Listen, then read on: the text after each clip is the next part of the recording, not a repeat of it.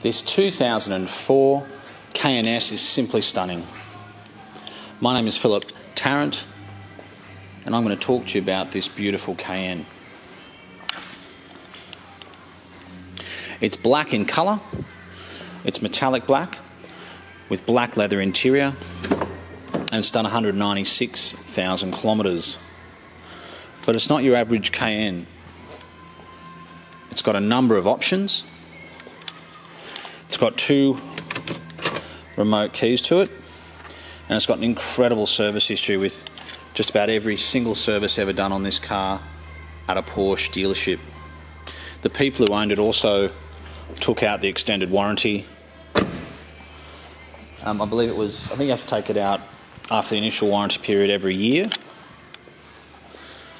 and it's very expensive. It's about $3,500. The other thing is for Porsche to approve an extended warranty, the car has to undergo a major check over by Porsche. And that's what makes these the best cars to buy. If you can find another Cayenne which has had an extended warranty over its life, then that's another car you should be looking at.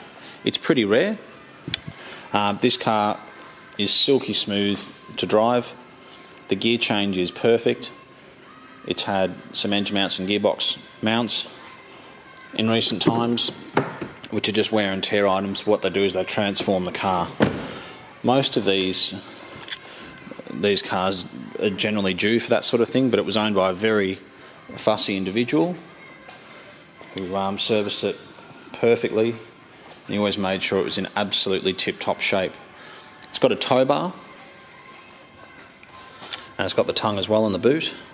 It's got what I think are the best looking Porsche rims, and it's got so many options. It's got air conditioning in the back, soft leather seats, rear blinds, xenon headlights, navigation, adjustable suspension, so you've got your comfort and sport settings. You can also raise the suspension as well for off-road. Then you've got centre and rear differential. It's got high range and low range. These Cayennes were a proper off-roader. The new Cayennes don't have low range. They don't have a transfer case. It's got a very nice set of Pirelli tyres on it. The brakes are in excellent condition, and this is a car that would suit a very fussy buyer.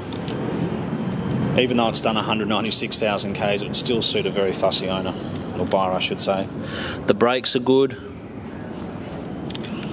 I can't see any dents or scratches in this car whatsoever.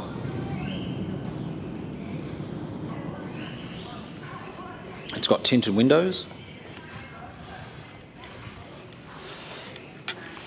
If you go online, type in Porsche Cayenne, kilometres high to low, and I think you'll be surprised. I've seen Cayennes advertised with 300, 360,000. I saw a silver one with 400,000 kilometres. So these cars are very reliable if they're looked after. Porsche, generally speaking, make some of the most reliable cars on the planet. It's like when you get a 911, and people say, oh gee, that'd cost a fortune to run. What's very interesting is it's probably half as much to run as a basic Volkswagen Golf. This is the 911, mind you. Obviously the Cayenne is surprisingly pretty inexpensive to run, aside from the fuel obviously. It is a 4.5 litre V8 petrol, and I think that you can achieve around 11 litres to 12 litres per 100 kilometres on the freeway. Around town you're going to be somewhere between 16 and 20, I would think, depending on how you drive it. But generally with a second-hand car, fuel should be the least of your worries. What you should be looking at is service history, general maintenance. You may think, oh, I'll get a diesel because it won't use much diesel. Won't use much fuel, I'll save money. And you go and get it serviced. It's got an injector problem. Needs a turbo. The particulate filter under the car's packed it in. And your very cheap to run turbo diesel has become one of the most expensive cars on the road to run. So a car like this requires absolutely nothing at the present time. It's got clean oil in it, good tyres, the wheels are all in immaculate condition, the body, the engine mounts have been done, the gearbox is nice and smooth. So if you look after this car moving forward, your general maintenance should be minimal. The air conditioning is cold. The previous owner did spend a sum of money getting it to where it is now. It's had a lot of work done to it at South Australia Porsche, including the mounts as I mentioned. I believe it's got a new water-cooled water pump. In fact, I'll start it up right now. Again, 2 keys, parking sensors front and back, xenon lights,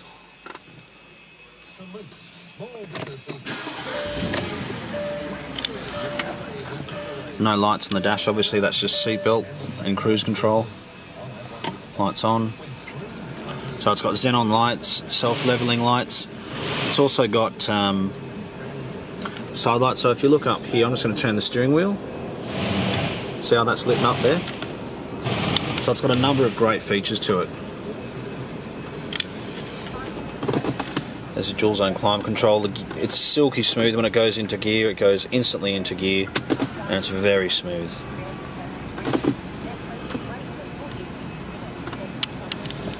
It revs nicely. It's nice and smooth.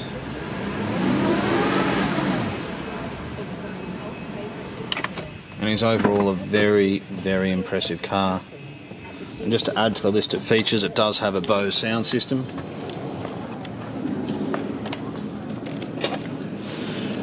Notice that it's got what I think are probably one of the best looking alloy wheels.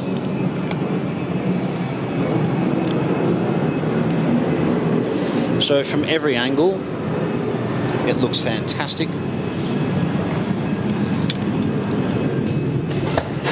And what's also got, not only do you have 250 kilowatts of power, you've got utility. You can fold the back seats down. It's got a rear blind. It's got a net. There's the tongue over here for the tow bar. It's got a rear carpet mat. I think you'd struggle to find a Porsche Cayenne in this condition. Even it's got soft close boot, even if it only had 50 or 60,000 kilometres.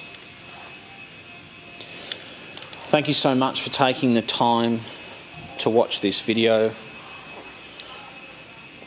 If you'd like some more information, please feel free to give us a call. You can ask for Philip.